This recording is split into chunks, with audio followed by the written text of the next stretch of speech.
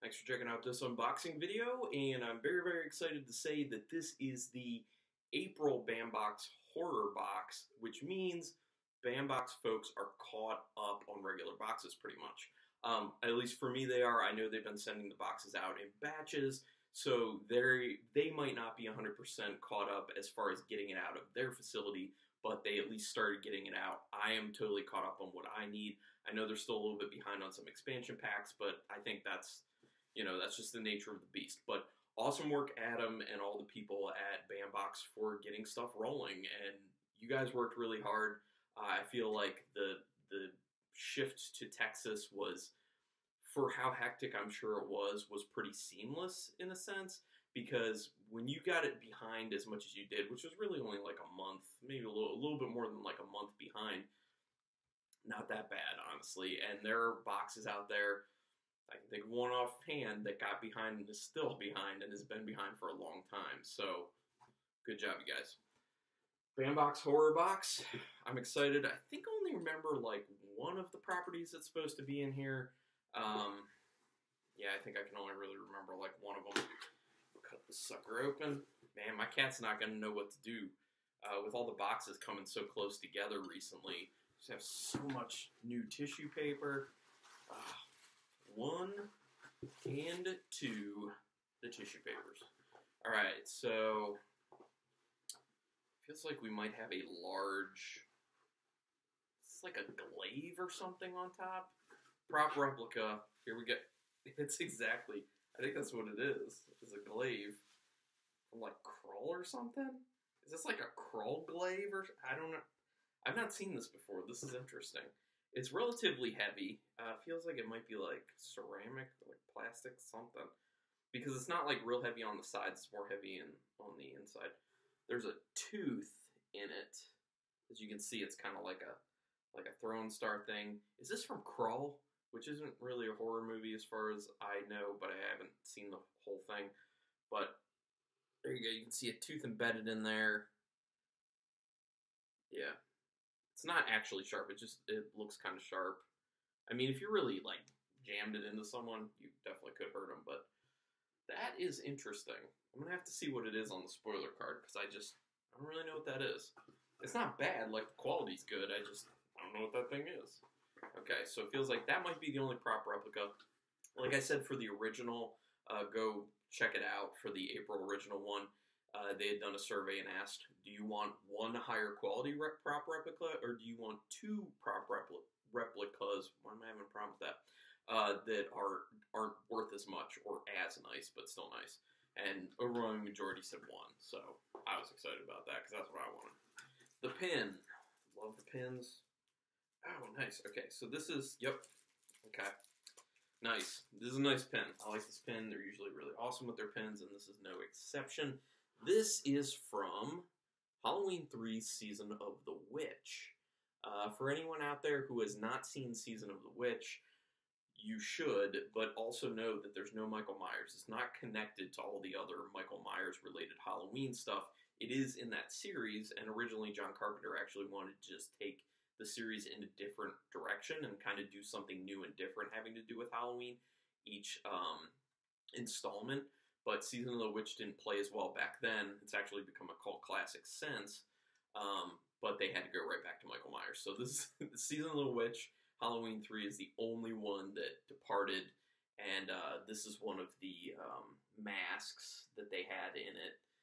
They were like these masks that would kind of possess people in a sense.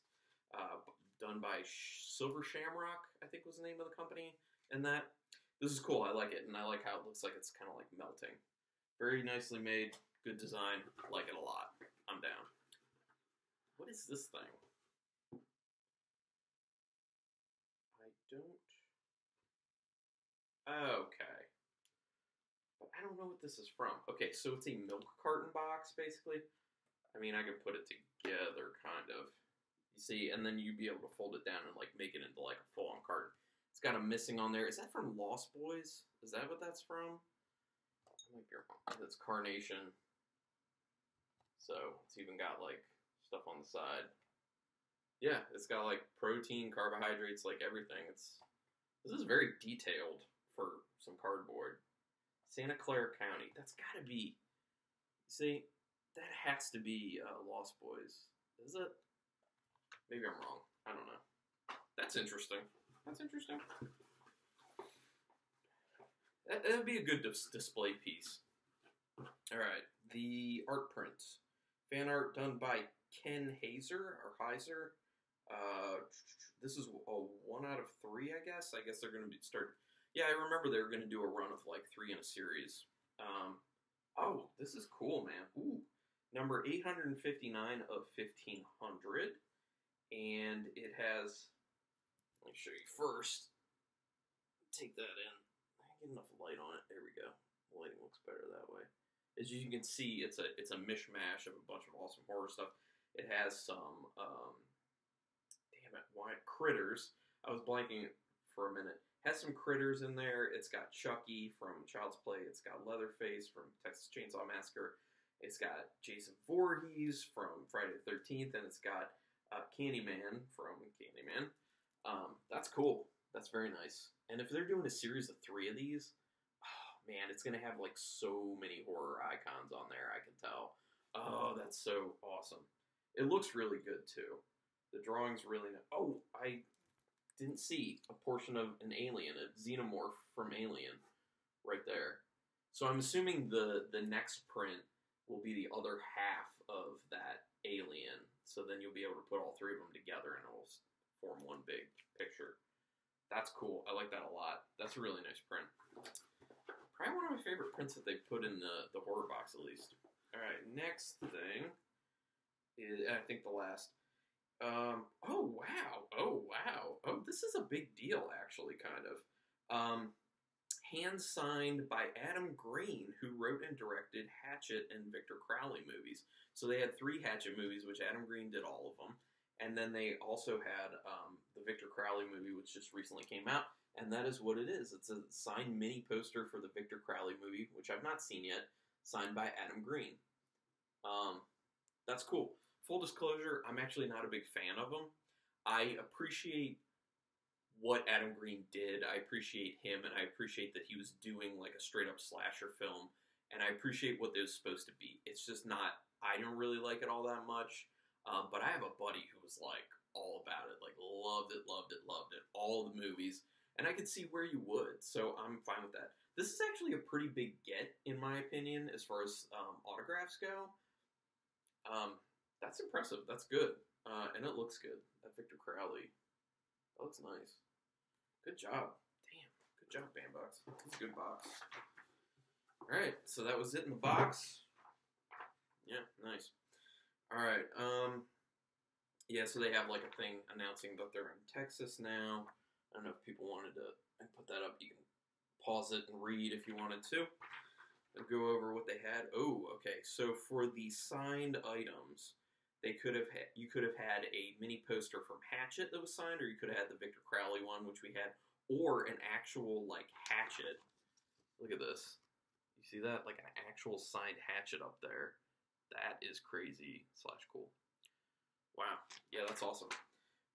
Then they had the exclusive print. Yes, and all 3 will make one entire print, it says on there. There's only one of those, so that's probably the best thing to do if you're doing like a series of 3. You should definitely not have variants, just make them all the same. I agree with that. Missing Laddie Thompson Carnation Milk Carton Prop Replica is from the Lost Boys. Okay, I was right on that. Thank goodness. I was going to lose some of my horror cred if I didn't know that one, I feel like. And that when it's all folded up, like that's what it looks like. That's legit. That's creative. That's cool. That's interesting. It's a good job.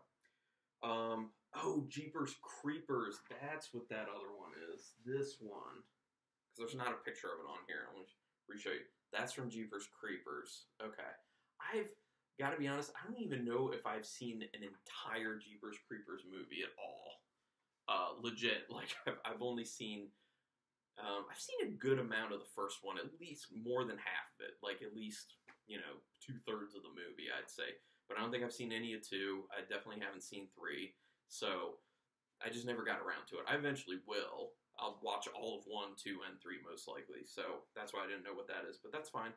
But they don't have a picture of it in here. And then the 3 pins. I got the most common pin, which is fine with me. All the pins look cool. And they're all done in the same style. And those are the 3 different masks that they have in the movie, Season of the Witch. Obviously, there's the pumpkin, skeleton, the witch. The pumpkin is the common. The skeleton is only 250 made, and the witch, 99 made of that. All looking really good. And then their giveaway item, they had a Danielle Harris signed licensed Halloween prop replica knife. So whoever got that, probably pretty psyched. Pretty awesome. Yes. All right. I like this. Like I said, I'm not huge on the prop replicas, but like they were good. Like real outside the box, no pun intended. Cool made prop replicas. I might give those away to people just because they're not my thing. Obviously this pin's really cool. Totally down with that. Autograph, like I said, not my thing. Not a huge fan of Hatchet or Victor Crowley, but this is a big get. I feel like Adam Green. I really respect what he does. He's very important in the horror community, and I feel like that's a good get as far as autographs go. And this print is my favorite thing in the box. It is super, super awesome. It gets me really, really psyched to get the second and the third installment of this, and then be able to put all 3 of them together on my wall. That's pretty exciting. I mean, I gotta think Freddy's got to be one of the main set pieces of probably the second one, maybe the third one. Then Michael Myers will be one of the other ones. So you have, Jason on one of them, Freddy on one of them, and Michael Myers on another one. So those are the big 3 from their time period for horror. Can't wait to see what else is on there. Phantasm, please. Please, can the Tall Man be on one of those? That would be amazing. I'm a huge fan. Also, Pinhead's got to be in there somewhere. Those are the 2 that I really want. So, Ken Heiser, if you watch this, dude, Pinhead, please. Tall Man, please, please, please. There's not a whole lot of Phantasm stuff out there, honestly, and there really should be more. Anyway, thank you everyone so much for checking this out. Thank you, Bambox, for doing what you do and getting things back on track. Oh, also, I did want to say that my box came a lot faster than the original box. The original one, it took like 6 days or something. This one took 3. So they have the time, so maybe they're getting things like really together at the postal service there. So things are looking up, things are looking good, box is looking good. Thank you so much, everyone. Until next time, keep it brutal.